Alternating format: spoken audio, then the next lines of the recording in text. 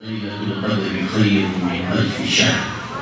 وقال رسول الله صلى الله عليه وسلم: من قام ليلة القدر إيمانا واحتسابا غفر له ما تقدم من ذنبه أو كما قال عليه الصلاة والسلام. Respected listeners, the month of Ramadan was supposed to come and is about to leave from our lives. Ayyam al-Ma'dudat, in the verses of Ramadan, Allah subhanahu wa ta'ala says these days are just a limited number of days. We are into the last days of Ramadan. وَآخِرَهُ إِتْقٌ مِنَ النَّارِ. The last 10 days, Prophet sallallahu alayhi wa sallam, are freedom from the fire of Jahannam. May Allah free us all from the fire of Jahannam.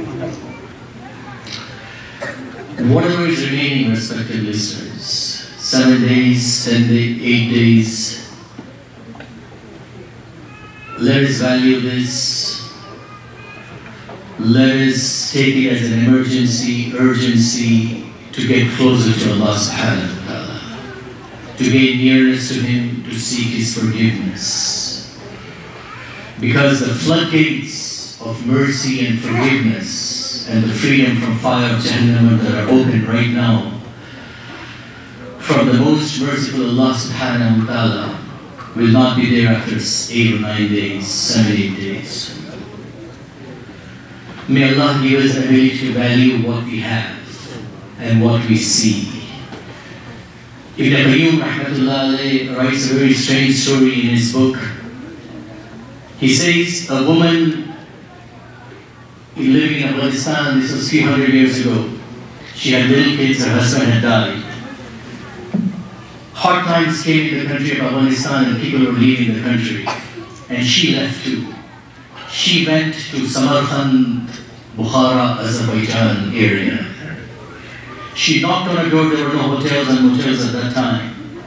She knocked on a door and a Muslim man opened up the door and she said, listen, I'm in distress. I'm a widow. I have little kids. I am a Sayyida. I am from the descendants of Prophet sallallahu alaihi wasallam. If you can give me shelter for a couple of days till I find a place, I need help. The Muslim man says, what proof do you have you are a Sayyida, you are a descendant of Prophet sallallahu alaihi wasallam? She says, I don't have any proof. He slams the door on her and he says, many people say they are the descendants of Prophet sallallahu alaihi wasallam. Dejected, she goes on another door and knocks on the door, and a Magian, a fire worshipper, opens the door. And she says the same thing, I'm a Sayyida, a descendant of the Prophet sallallahu alaihi wasallam in distress, please help me for a couple of days. He says, you are a descendant of Muhammad sallallahu alaihi wasallam. I respect that man, that person. Please come on in. And he tells his wife, we have a guest, let us treat her special, her and her children. That night, the Muslim man is sleeping and he sees a dream. And he sees a magnificent palace in paradise. And outside the palace is standing Prophet sallallahu alaihi wasallam. And he asks, O Prophet of Allah, whose palace is this? Prophet sallallahu alaihi wasallam says, this palace belongs to a Muslim. He says, O Prophet of Allah, I am a Muslim. Prophet sallallahu alaihi wasallam says, what proof do you have you are a Muslim? You have an ID, in our words. He says, O Prophet of Allah, I do not have any proof. Then Prophet sallallahu alaihi wasallam says, one of my descendants, my daughter came and knocked on your door. And he slammed the door on her face. He wakes up shaken up from his dream. He runs in the neighborhood finding where the woman and the children are. And finally he finds out that the woman is living in the house of a fire worshipper. He knocks on the door and the fire worshipper opens the door. And the Muslim man says, listen, the woman is my guest. I need to take the woman and children to my home. The fire worshipper says, why should I allow my guests to leave my home? Because I saw a dream last night, he says. And I saw your prophet in my dream. And your prophet was very upset at you for not giving shelter to this woman and kids. And there was a magnificent palace. I asked, whose palace is that? And the Prophet told me that palace belongs to a Muslim. At that time I accepted Shahada, he said. So these moments, these opportunities, respected listeners, don't come very often. I was in a janazah last week, Wednesday, Zuhr prayers. Tuesday, we met a person, you know that person. May Allah bless him in Jannatul Firdaus. He was very healthy, 55 years old. Every day he would come to Salat, stand in the first row. He complained, no problems, no medical issues at all. He complained of stomachache. The following day he died. Thursday he complained of stomachache in the morning. He died. At Zuhr we prayed janazah prayers for him. Just last Thursday. But Allah accepted him in the month of Ramadan.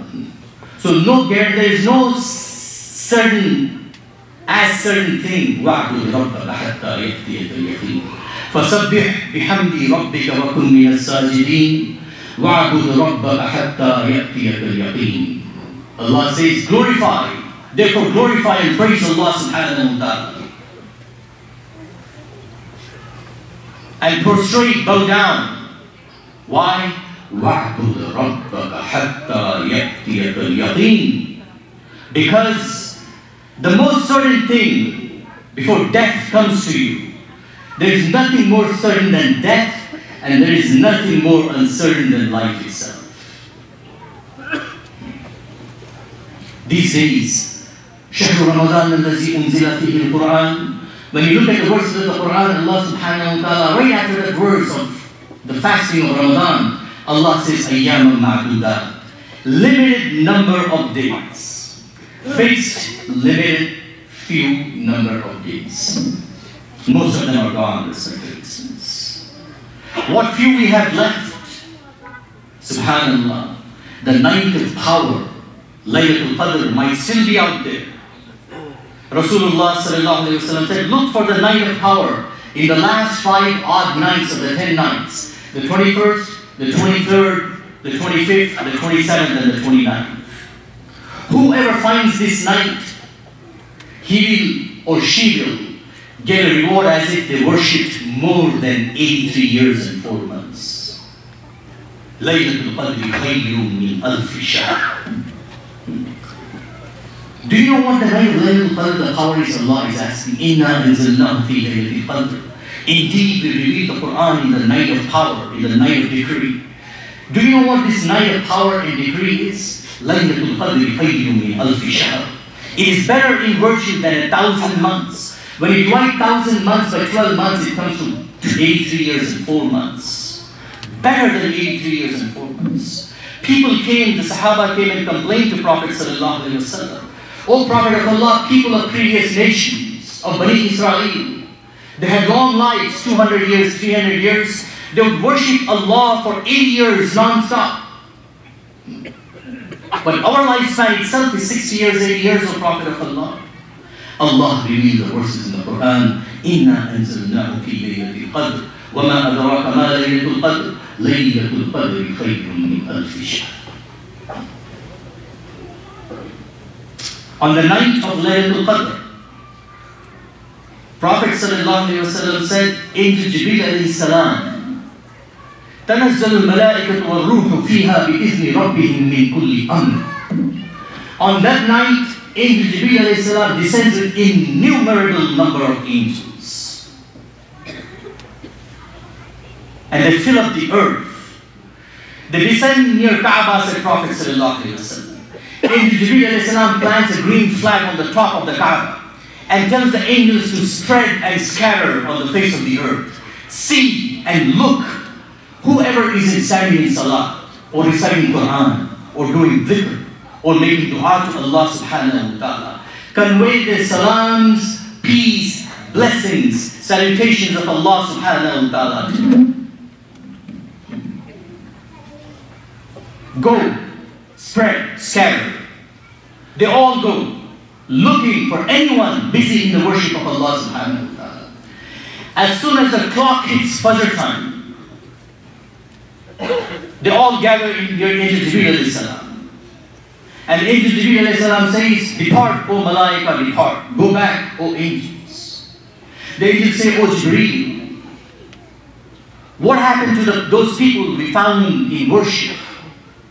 And we conveyed Allah's salams and greetings to them and shook hands with them. Angel Jibreel alayhi salam says, Allah subhanahu wa ta'ala has forgiven all of them. Except 4 kinds of people, he says.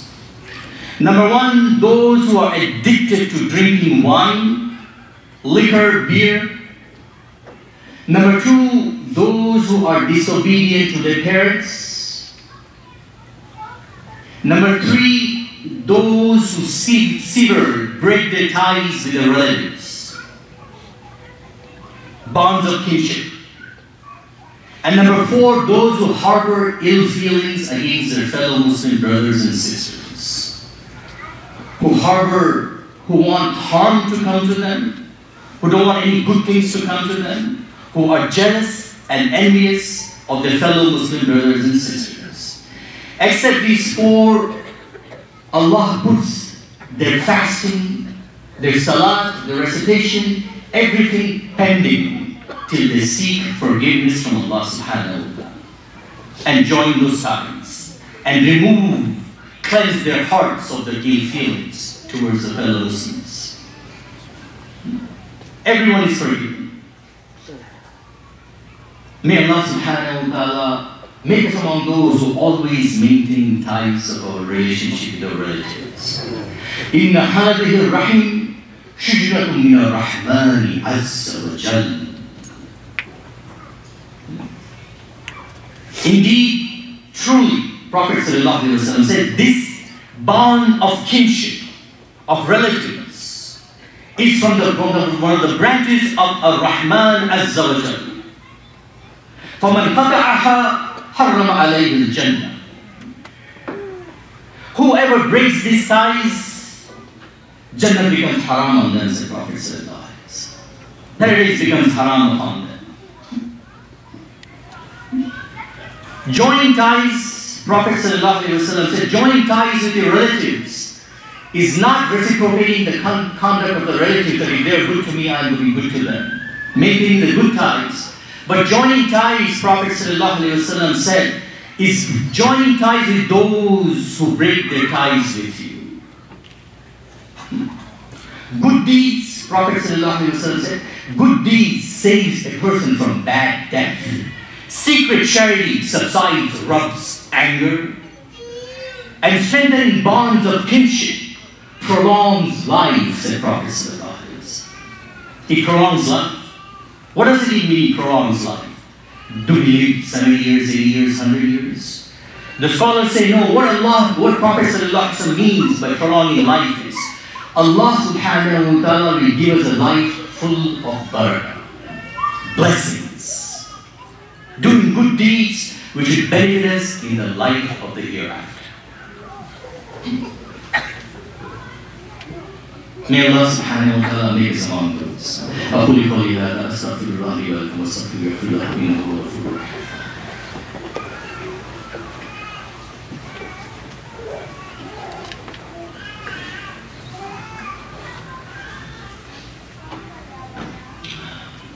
الحمد لله رب العالمين والصلاة والسلام على رسوله الكريم أما بعد. Rasulullah sallallahu alayhi wa sallam said, look for the night of power in these last 5 odd nights. Which night is that? No one knows except Allah subhanahu wa ta'ala. What time does Angel Jibreel descends and the angels, innumerable angels descend? No one knows except Allah subhanahu wa ta'ala. But for us to stay awake all 5 nights is a very difficult thing. Weekends we can do that, weekdays we have work the following day. But Allah subhanahu wa ta'ala is looking for excuses. He's looking for excuses to reward us with a night of Laylatul Power, with a night of Laylatul Qadr, only if you want to have it. As many as you want in the month of Ramadan, in the lifespan we have. أكرم الأكرمين أرحم الراحمين خير الراحمين خير المساكين رب المستضعفين, Lord of the weak, our Lord.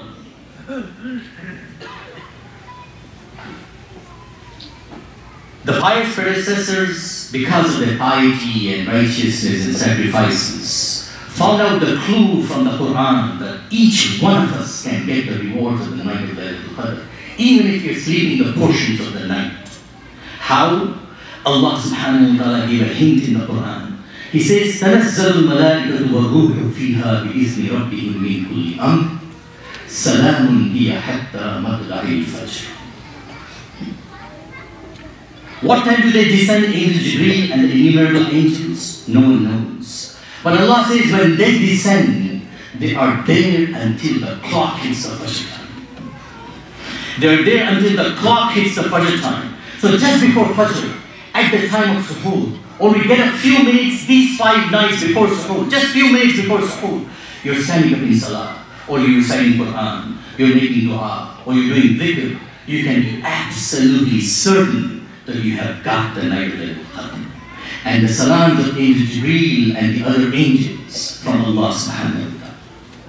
How much more easier can it get in these short nights of Ramadan, respected listeners? All of us can get these rewards of the night of Laylatul Qadr. Even though the 21st and 23rd nights are gone, if you have missed it. But maybe this night is in the 25th, 27th, and 29th. Few minutes, 10 minutes, 15 minutes, 20 minutes. If I find the night of Laylatul Qadr, Hazrat Aisha radiallahu anha asked Prophet sallallahu alayhi wa sallam, O Prophet of Allah, if I find the night of Laylatul Qadr, what dua should I make? Prophet sallallahu alayhi wa sallam said, say this, Allahumma innal afuwun tuhibbul afwa fa'fu anni. O Allah, you are the one who forgives. You love to forgive, so forgive me. The biggest need of mine and yours is the forgiveness of Allah subhanahu wa ta'ala. This is the biggest need we have today, the forgiveness of Allah subhanahu wa ta'ala. Sitting, walking, standing in that night, if you get an opportunity, respected listeners. The most beloved action in this night in the eyes of Allah subhanahu wa ta'ala is making dua to Allah subhanahu wa ta'ala. Asking any halal need you have, hajat you have. Ask Allah subhanahu wa ta'ala. Allah announces, is there anyone who has a need to be fulfilled? Who wants to be forgiven? Who seeks repentance? I'm here to forgive them. May Allah subhanahu wa ta'ala bless us in the night of Laylatul Qadr. May Allah subhanahu wa ta'ala bless us in these remaining days of Ramadan. May Allah subhanahu wa ta'ala give us His nearness in this Ramadan and accept all our fasting.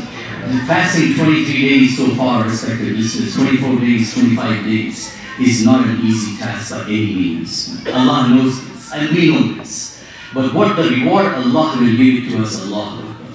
Allah, that is why Rasulullah sallallahu alayhi wa sallam said on the day of Eid, when the people are going to pray Eid Salah, the angels come, watching them on the both sides of the streets, glorifying Allah and seeking forgiveness of these people. Everybody can hear their glorification and the dua for the people who fasted in the month of Ramadan, except the human beings and jinns and Prophet sallallahu alayhi wa sallam.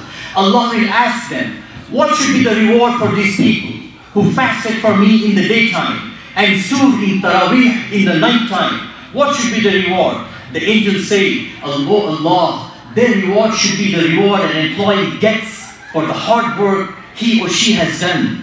Allah subhanahu wa ta'ala says, you bear witness. I have forgiven them, all of them today, and I have given them my pleasure. The angels become very happy with that. Then Allah subhanahu wa ta'ala says, anything they ask this day to me on the day of Eid, in the dua after the salah, anything they ask me of the hereafter, I will surely give it to them. And anything they ask of these worldly needs, I will look at them favorably. Today, I am pleased with them, and they should be pleased with me. May Allah subhanahu wa ta'ala make us among those. رَبَّنَا آتِنَا فِي الدُّنْيَا حَسَنَةً وَفِي الْآخِرَةِ حَسَنَةً وَقِنَا عَذَابَ النَّارِ رَبَّنَا لَا تُزِغْ قُلُوبَنَا بَعْدَ إِذْ هَدَيْتَنَا وَهَبْ لَنَا مِن لَّدُنكَ رَحْمَةً إِنَّكَ أَنتَ الْوَهَّابُ عِبَادَ اللَّهِ إِنَّ اللَّهَ يَأْمُرُ بِالْعَدْلِ وَالْإِحْسَانِ وَإِيتَاءِ ذِي الْقُرْبَى وَيَنْهَى عَنِ الْفَحْشَاءِ وَالْمُنكَرِ وَالْبَغْيِ